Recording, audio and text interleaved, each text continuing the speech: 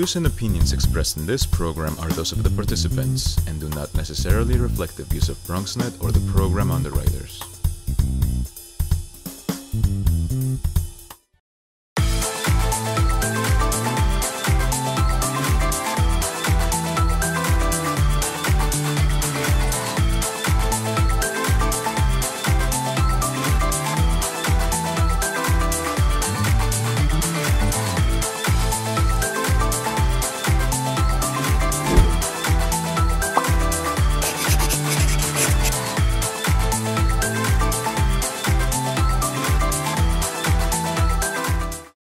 Hello and welcome to Bellas Fashionistas Home Edition. I am your host, Clarissa Bello.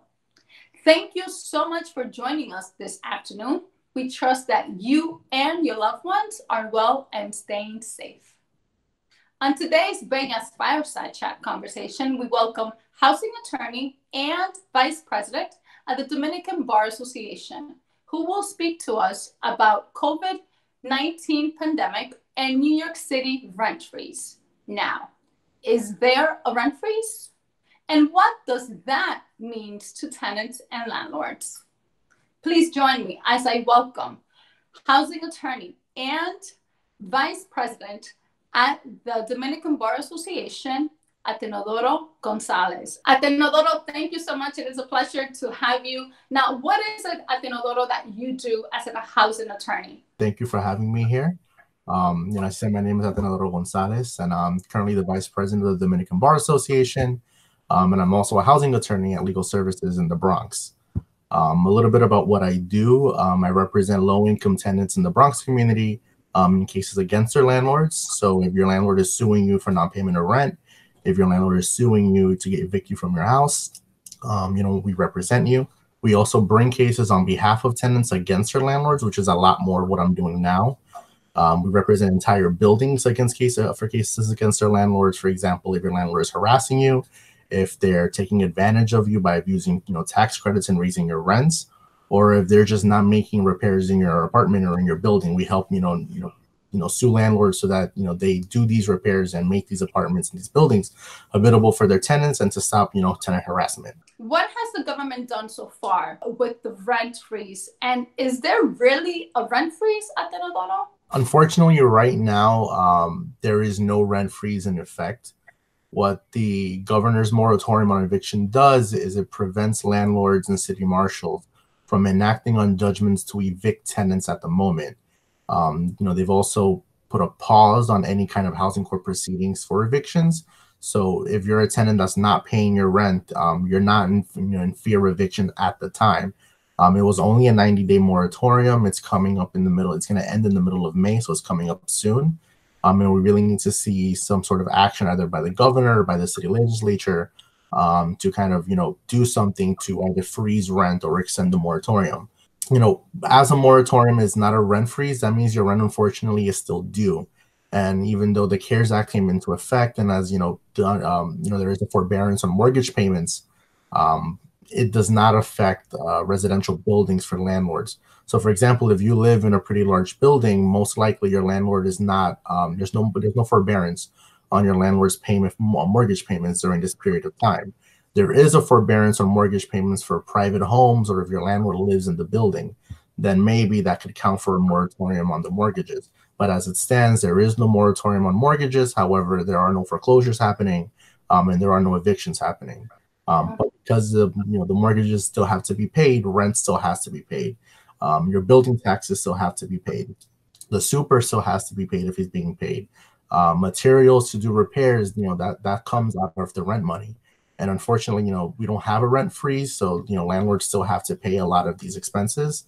And even though this is a temporary fix with the moratorium on evictions, we are going to start seeing a lot of issues coming up once the moratorium is lifted.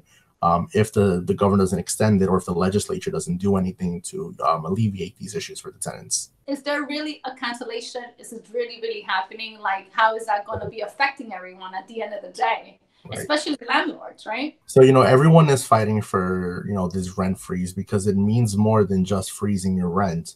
In order to enact the rent freeze, they also have to put in protections for landlords because they're the ones that have to pay the banks and these taxes on all of these buildings.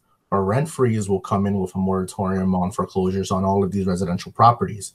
We'll also come in with a freeze on the payment of taxes for these buildings. It will come in on a freeze of mortgage payments that these landlords have to make to the banks.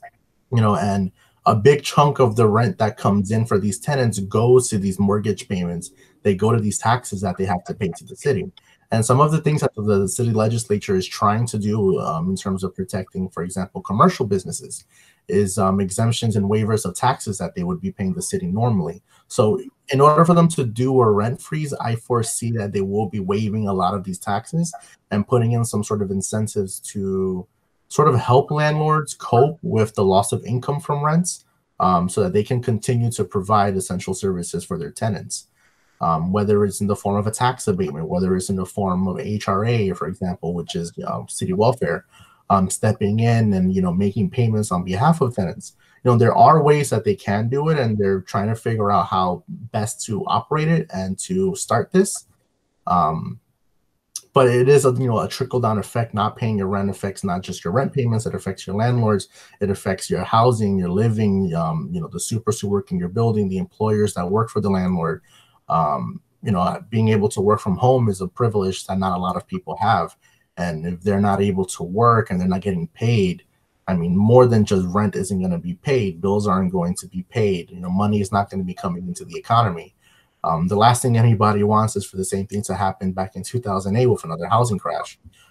So the city and the governor and the mayor, they really need to come together. And, it looks like at least, now something will be coming down the pipeline to sort of alleviate all of this stress and these problems for tenants and landlords. I know that recently Mayor de Blasio had called Governor Cuomo and the Rent Guidelines Board to allow tenants to use their security deposit to be able to pay for May's rent. What does that mean? Like, how is rent being deferred? Unfortunately, we still don't have that rent freeze, which is what everyone's fighting for. What Mayor de Blasio is doing by allowing tenants to use the security deposits to pay May's rent is sort of alleviating a bit of the burden off of tenants for the month of May by allowing them to dip into that security deposit to pay their rent. Unfortunately, we're not sure what that's going to mean in the future. By law, your landlord is allowed to have a security deposit from you. And even if you use some of it now to pay your rent, you still have to keep that security deposit on the account. So they can charge you for that security deposit in the future. There is exactly, the mayor hasn't done anything to kind of change that. So even if, it's used for May, after May comes, they can still, add that onto your rent in the future. While they can't sue you in housing court once everything is done for security deposits, they can bring actions against you in Supreme Court to recover security deposits from you. So that is a problem. I do think that, there are issues with not paying your rent, even though it is something that right now is very sensitive because a lot of folks aren't working right now and don't have the ability to pay their rent. But not paying your rent has a lot of consequences. It affects your credit report. Your landlord can report to the credit bureaus that you're not paying your rent, which then lowers your credit score. The future, once cases are brought onto housing court, we don't even know if COVID is going to be a valid defense in housing court. Judges can, you have defenses in court when your landlord sues you for not payment of rent, whether it's the fact that, your landlord is not making repairs in your apartment, they're charging you the incorrect rent. There are tax credits that aren't being applied, but COVID, this is the first time we're seeing this, is not a valid defense at the moment. And we don't know how that's going to affect tenants once they do go to housing court. So I think that if you can pay your rent, you should make every effort to do so. If not your full amount, partial payments. I'm sure landlords aren't going to be, too upset if you're not making the full payment, considering that there are a lot of people that aren't going to be able to pay their rent. But it is a lasting effect, unfortunately, on a lot of our most vulnerable communities, because you have low-income folks, you have immigrants who aren't working because the restaurants are closed, the bars and the clubs are closed. They're not able to go to work, and therefore they're not able to pay their rent. It is going to be a big problem. And, this is just an alleviation for the moment with using your security deposit to pay the rent. But June's going to come up. And once June hits, we don't have security deposit to rely on anymore. What are tenants going to do? Which is why we're really pushing for rent freezes. we're pushing for changes in the legislature so that, tenants are alleviated of this burden. And so at the same time, landlords get alleviated of their burdens. And so we're able to continue to function as a society, because this is not something that's, is not looking good right now. Now, what is the approach that they've decided to take in order to alleviate renters and even housing mortgages from this chaos that we live in right now? So there are proposals on the table. For example, one of the biggest ones is prevention of eviction cases until April of 2021, which is a full 12 months away from us. I don't know exactly if that's something that's going to get passed. If it does get passed, there has to be something in the lines of a rent freeze, of incentives to waive mortgages and tax payments, because it's not possible to expect landlords to continue to own a building where they're not able to collect rents from their tenants. Some of the things that this is all on the table. They haven't voted on any of this yet. Hopefully the voting happens soon and they do bring some of this, forward that gets signed. Some other stuff that they're trying to put forward is prevention of harassment for tenants because of COVID. So for example, if you're someone who was laid off because of Corona, if you're someone who is an essential worker, if you're someone who was exposed, making sure that your landlord can't harass you. It's very general right now. There isn't any kind of specifics on what the harassment would be.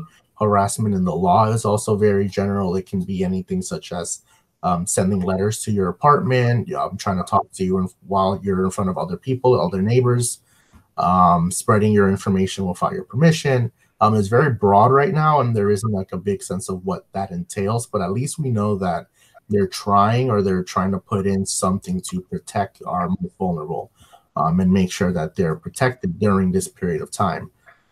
The fact that they're considering a moratorium on evictions until April of next year also leads me to wonder how long we think we might be in this situation.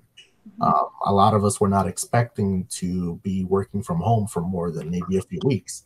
We're already hitting over a month, at least in my office, where we've been working from home. And a lot of us have been adapting to it and adapting to the changes of it. We can also talk about housing court and how housing court and all of the other courts are adapting to these changes. We're seeing a real big shift and a big change to allowing everyone to work from home. That's possible to work from home.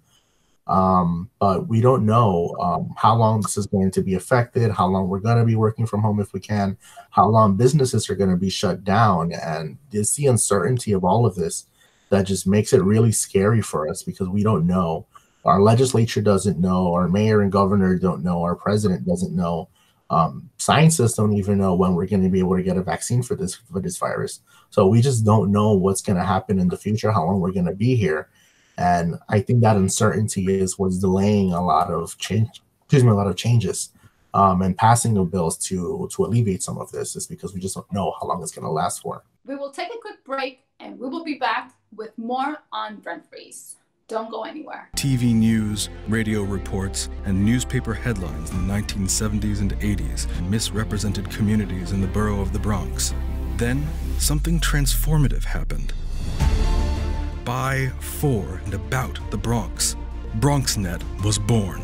We are BronxNet! BronxNet provides media education, opening the doors to competitive careers in the media industry for thousands of students in middle school, high school, and college. BronxNet.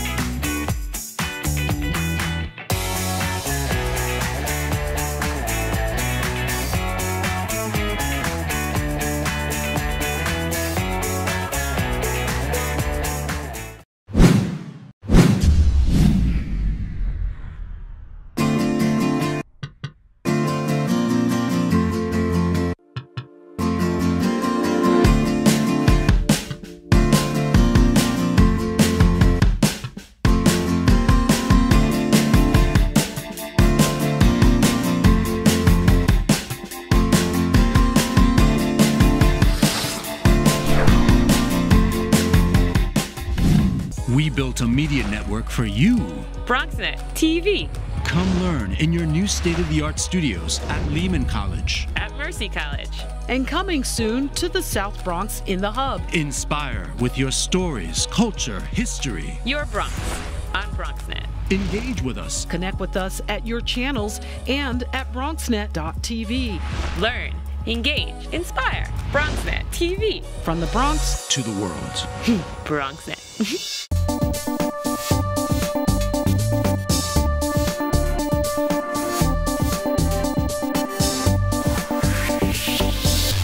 Welcome back, Atenedoro. As you know, non-essential workers have been put out of their jobs, and of course, there's those that get paid from paycheck to paycheck, and then there's those in the gig economy that are not working at the moment. What programs are available at the moment to tenants, and is there a rent freeze program? So at the moment, if you're someone who's not working and you're not able to pay your rent and you don't have an income coming into your house, HRA, which is the Welfare Agency of New York, has opened up its doors electronically. So folks can go to Access HRA, which is their online portal, and they can apply for public assistance for help for rent payments, for food stamps. They can apply for normal public assistance without having the need to go to a welfare center. And I don't know if anyone here has ever been to a welfare office before, but when you go to apply, you're going to be there for a good 3-4 hours just waiting to get called. So opening up these online portals has really helped a lot of low-income people who have lost their jobs, to apply for these programs. You know, and you're getting food stamps not just for yourself, but you're also getting them for the members of your household if you have minor children. You're also eligible for certain rental programs if you do have minor children in the household. And they have alleviated a lot of the burdens and barriers for applying for them. So if you are someone who's lost your job, you know, you're waiting for unemployment to kick in and you don't have food at home, you can apply for food stamps. You know, depending on your borough, there's also a ton of free, food pantries that are available for people where you're able to go and pick up groceries and get food, sent to your home, especially if you're disabled. Now, in terms of a rent freeze, until the legislature passes something, we don't have one. But there are programs that a lot of people aren't taking advantage of to freeze your rent. If you're a senior citizen or if you're disabled, there's a program called SCREE and DREE. SCREE is for senior citizens, DREE is for folks that have disabilities. And you're able to freeze your rent so your rent doesn't continue to increase every year if you fall under those categories. For senior citizens, I believe you have to be over 55 years of age. And for DREE, you have to have some sort of disability. You have to be receiving something like SSI or SSD, or have some sort of medical disability that you're not able to work. These programs are available. They, people do use them, but I think now, especially because of everything that's happening, you really should take advantage of what's available for you and apply for these services. Now, my office at Legal Services, we are doing callbacks and hotline clinics. So if you do have questions about what you qualify for, we opened up this clinic about a few days ago. And in just 2 days, we received over 100 calls from Bronx and residents of New York City seeking help and assistance and not knowing, what programs are available. So if you know someone or if you are someone who falls into these categories, feel free to reach out. I think at the end of this, I'll put in the phone number that you can call. And you can speak to an advocate from our office, and even Legal Aid and all the other nonprofit organizations in New York. They're doing very similar things, and you're able to locate and get the assistance that you need. Also, what are the rights for tenants? So even though at the moment a lot of courts are closed for non-essential matters, courts, at least for housing court, are still open for emergency situations. So there are two types of cases that you can hear when you go to housing court now. You can bring what's called an HP action, which is where the tenant sues the landlord because of either repairs or harassment. And then there's illegal lockout proceedings. This happens when your landlord illegally evicts you without going to the court first. Now, as we know, there's a moratorium on evictions, so your landlord should not be evicting you.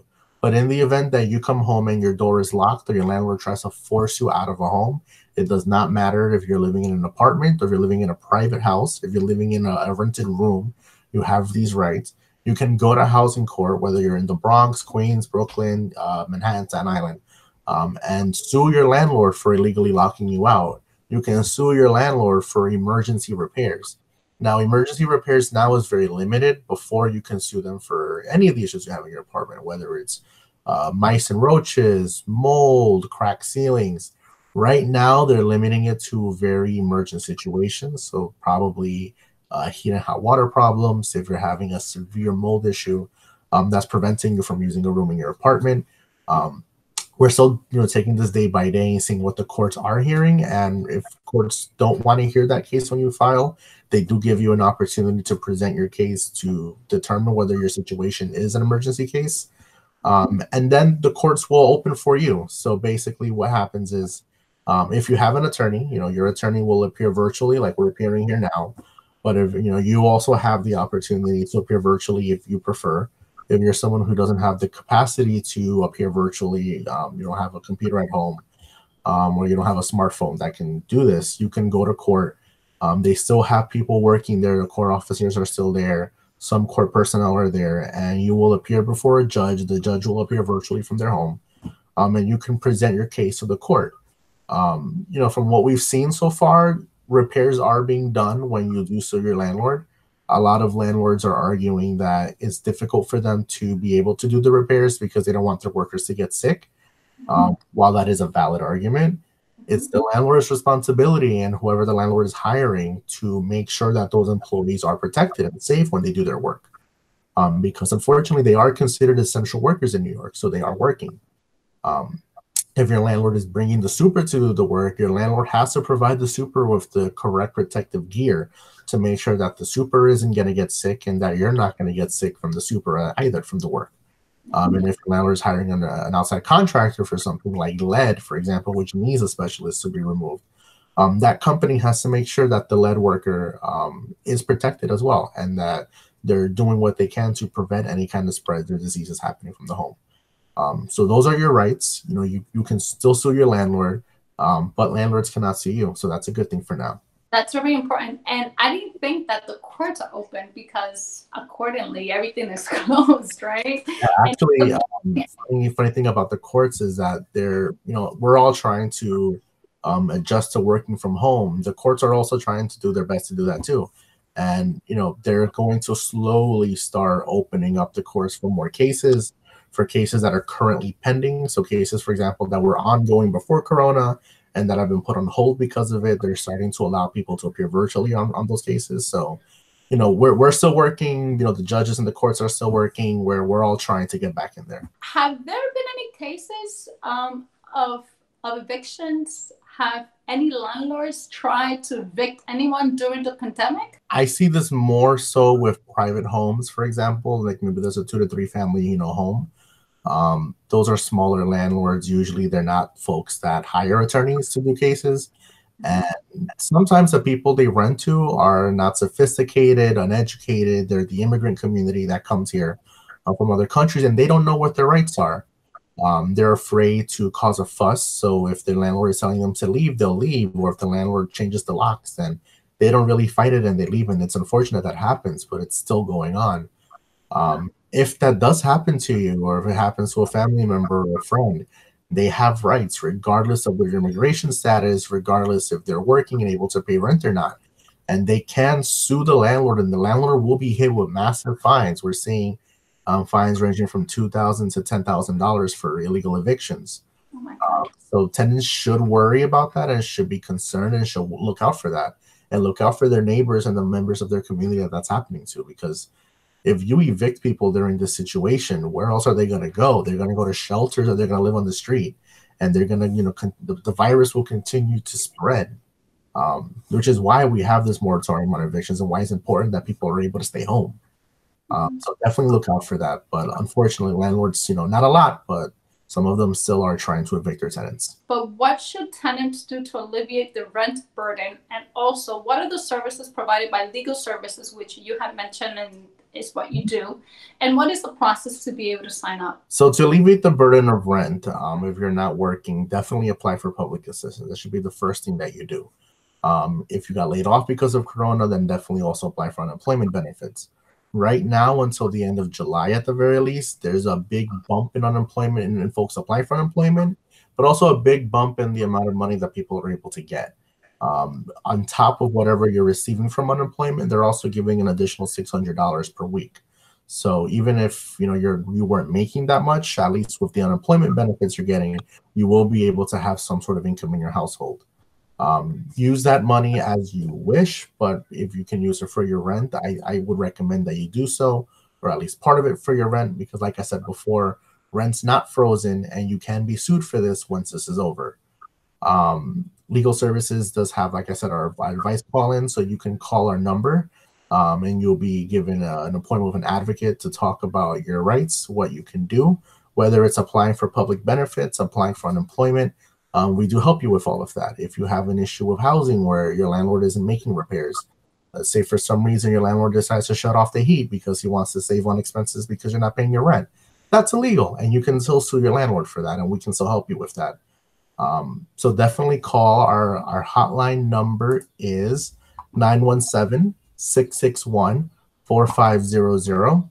This is specifically for the Bronx. Whatever you're in other boroughs, you can also call, and they'll do their best to direct you to the borough where you can receive assistance from. And you can give them a call, and they'll do what they can to help you. We staff our clinics twice a week, so you'll be getting a call back in one of those 2 days. And hopefully that can help you kind of alleviate some of the rent burdens you have, alleviate some of the questions you may have about housing, and also talk about your rights as an employee who has lost your job. Atenedoro, thank you so much for joining us this afternoon and providing all this useful information. Where can you be contacted? So you can reach me directly. I am A. Gonzalez, AGONZALEZ @lsnyc.org. You can also reach me on behalf of the Dominican Bar Association at dominicanbarasoc@gmail.com. That's Dominican, DOMINICAN, bar, BAR, ASSOC, ASSOC @gmail.com. Thank you so much for joining us this afternoon. Please be sure to follow us on Instagram, Twitter, LinkedIn, YouTube, and Facebook at Bella Fashionistas, and also our media partner, BronxNet TV. To watch more of our programming, please visit us at www.bellasfashionistas.com and our media partner, BronxNet, at www.bronxnet.org. Thank you so much. Take care. Be safe.